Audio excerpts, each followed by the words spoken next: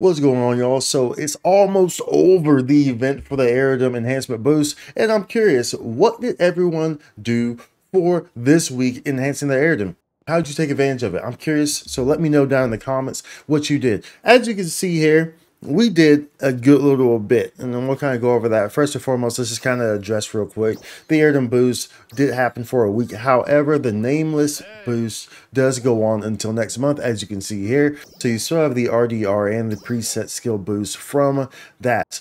Also, moving into the next week, we do have another boost that applies for everything. However, it's just slash, so it's 5% instead of the 10%. So you'll see that here. This applies coming after maintenance. So if you want to continue doing this, or if you want to do it for some other weapons, Wingard, Zover, whatever, then you will have at least some sort of boost going on there. And while it's not as much, it's still a tremendous amount. So either way, it's still a great time to be trying to do any of the things that you were doing with Aerodom to a different weapon, whether that's leveling, whether that's prefix adding, whether that's augmenting, so you have an increased chance, have a save cost on all of the above. So be sure to take advantage of that as we move into a new segment, a new week of boosts. Of course, we have actual big boost campaigns coming up that we know. So this is going to be a month ahead and whatnot of super boosts. So of course we have the support scratch coming as well. So a lot to look forward to. Be sure to like and subscribe to help support the channel and the continued good energy within the online sphere. But nonetheless, as you can see here, I took advantage of this very heavily with everything that you see here. Remember, I practice what I preach. So as you can see here, we have lots of Aerodoms, and then we level them all to decent fixes. This creates an opportunity for me to play whatever I want to. So as you can see, we have an assortment of fixes, Fatale 3, and we also have a rifle that is Wix 4, a wand that is Fatale 3, we have wires, and we also took this opportunity to kind of transfer things over to my Zover weapons that I still use. So of course, my daggers, which already, y'all saw the daggers, so that was beforehand, and the rod for force. So we took advantage of this highly. Oh, as well as this this bow and katana. This was already Fatale 3, so I just went ahead and just multi-weaponed it because multi-weapon costs were slashed as well. So I was like, well, let me go ahead and just do this now. And I'll probably level this as well. This will probably be leveled by the time this video comes out, just to have it, right? So, I talk about this, like, take advantage of these opportunities because they're there. And so, of course, this was able to be done for free. I did not spend a single dime on this in terms of acquiring anything. All these fixes were leveled up from ground zero, so with the exception of the bow. And this is also just because I played the game. So because I play the game, I have a bunch of these in my inventory at preset skill level 1s. I literally have hundreds of them. At a point, I had over 200 of them because I simply play the game. Remember, these were in that previous LTQ, maybe a month ago or something like that, and they were there galore.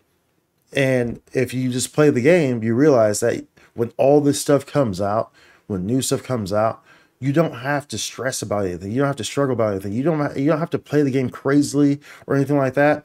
If you just play the game to a varying degree, you don't have to get on. You don't have to get on every day. You don't have to spend 5, 8 hours, 10 hours on the game every day. If you get on the game and you're just playing the stuff that they're giving us, you're taking advantage of the stuff that they're giving us, then you will immediately just set yourself up for anything in the future. This is a prime example of that. Because you'll be like, dude, well, I don't have that many add preset skills. How'd you get so many add preset skills? First and foremost, I play DFD, of course. Of course, they dropped from DFD, Dark False Stallion.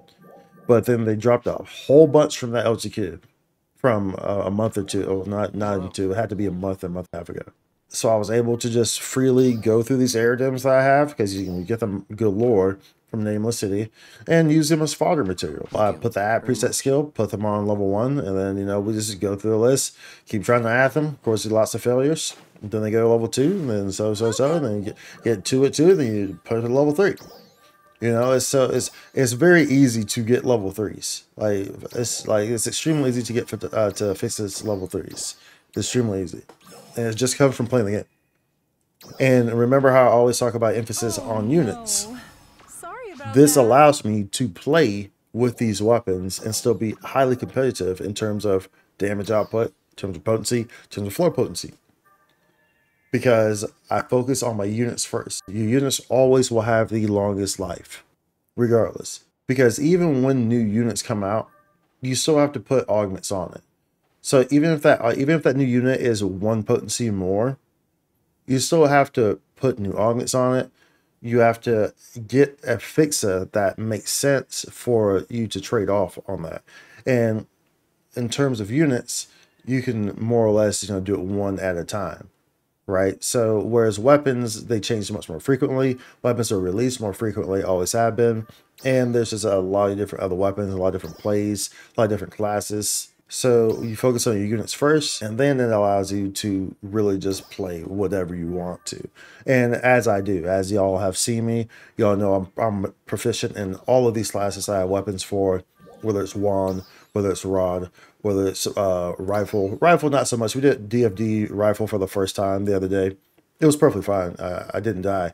But, I mean, I'm comfortable with rifle. I did play Ranger a lot years ago. So it's not a huge deal, but nonetheless, wire and daggers and all the above. We're proficient in all these. We're strong in all these. We know how to play all these classes, and it really just enhances the gameplay. And this is a great example as well as where EX augments came into and are a godsend. Because I talked about this before in my previous video. This is one of the big benefits. Is that it allows you to play the game and really play each and every class freely without having any hindrances holding you back. So this really allows me to do that. So how did you handle your airdoms, your boosts this week? Let me know in the comments. Let me know if you're planning to level up some other stuff as we get the new boost coming up. And be mindful of the augment support scratch, because that's going to be a great time to be trying to add some stuff on as well. Of course, we still have the boost going on until next month, and we have lots ahead of us. So be sure to like and subscribe. I will see you on the next one. Let me know. Spike2 content.